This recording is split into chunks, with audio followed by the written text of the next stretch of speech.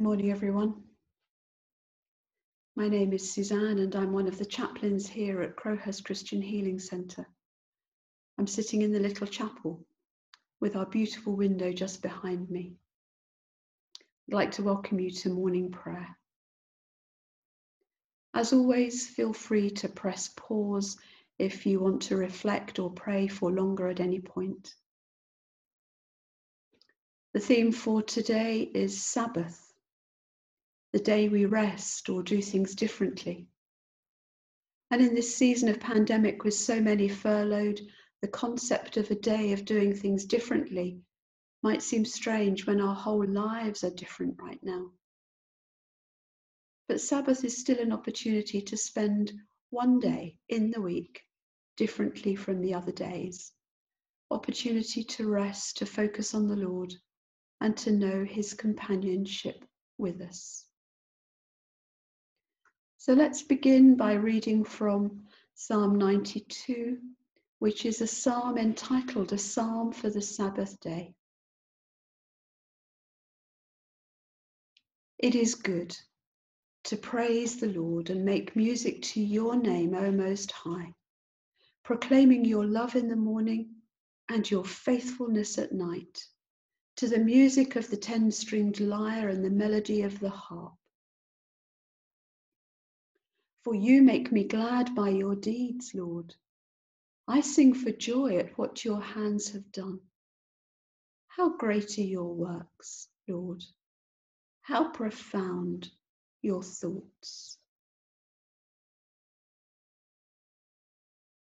And so we pause to pray. Firstly, to praise the Lord. The psalm says it's good to praise the Lord and make music to your name. So just take a moment to do that in your own words, to praise the Lord.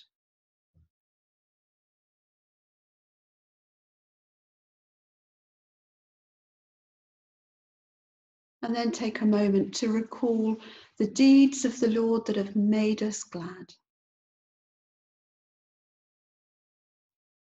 Reflect on the goodness of God in your life.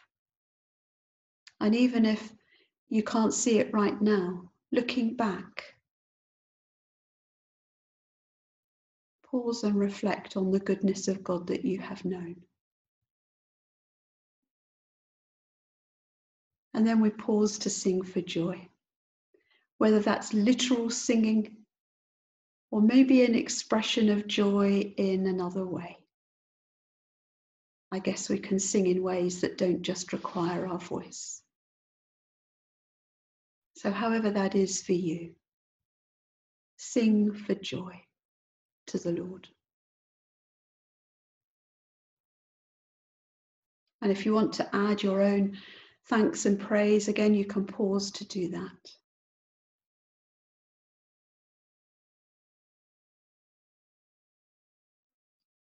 Most High God, we rejoice in your love in the morning and your faithfulness at night. Thank you that your love envelops us, embraces us, holds us and sustains us.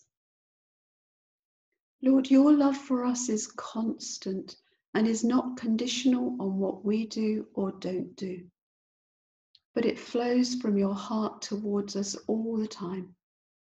We are yours, and your love is offered to us for our acceptance. And so, Lord, right now, we receive your love today. And we invite you, Lord, to touch us deeply, deep within. Thank you, Holy Spirit, for enabling us to sing for joy.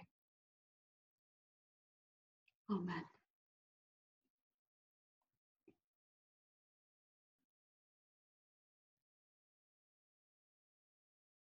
And we read from Exodus chapter 31. Then the Lord said to Moses, say to the Israelites, you must observe my Sabbaths. This will be a sign between me and you for the generations to come, so that you may know that I am the Lord, who makes you holy. Observe the Sabbath because it is holy to you. For 6 days work is to be done, but the 7th day is a day of Sabbath rest, holy to the Lord. It will be a sign between me and the Israelites forever, for in 6 days the Lord made the heavens and the earth, and on the 7th day he rested and was refreshed. And so we pray.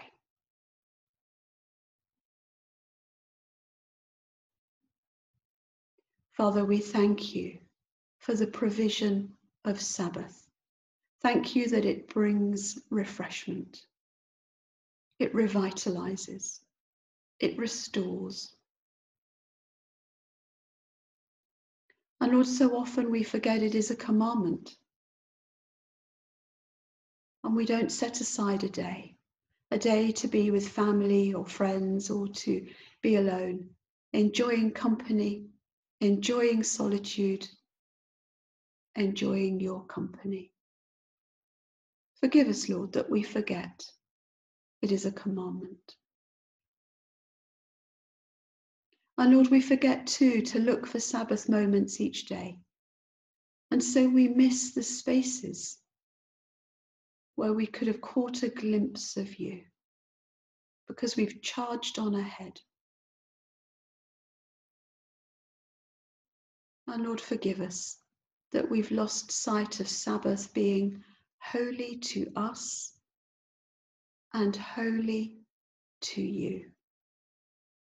And so, Father, teach us to Sabbath well, to notice those moments of grace in each day.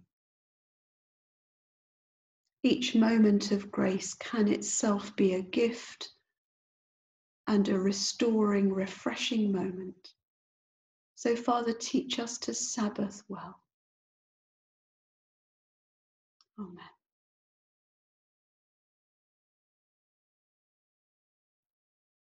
And an opportunity now to pray for others, those we know and those that we don't know, but the Lord knows.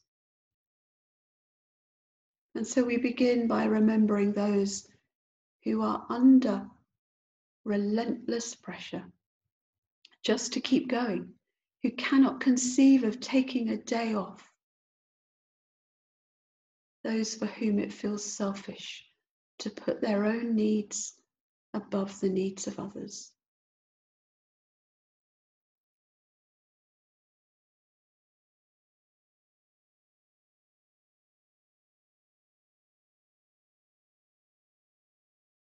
And we pray for the weary, the exhausted, and those suffering from lack of sleep and refreshing rest.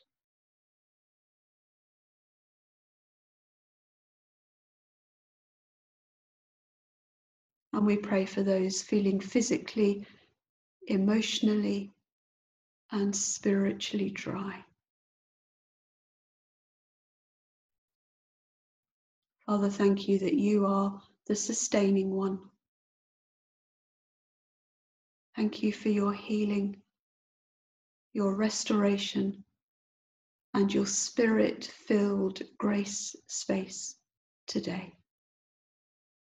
And for all in need of your Sabbath space, we pray. Amen.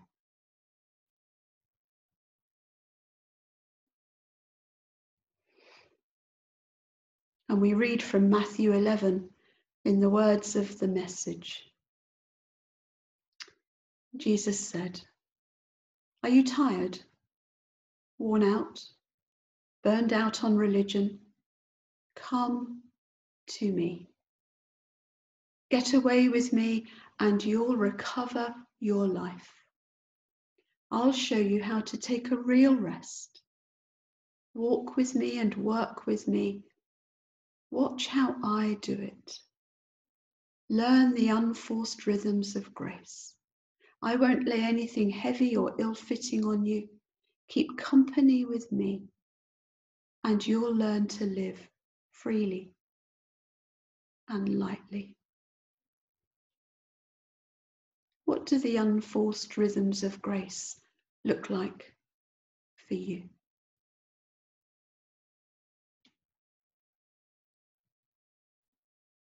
And so a promise for today. There remains then a Sabbath rest for the people of God.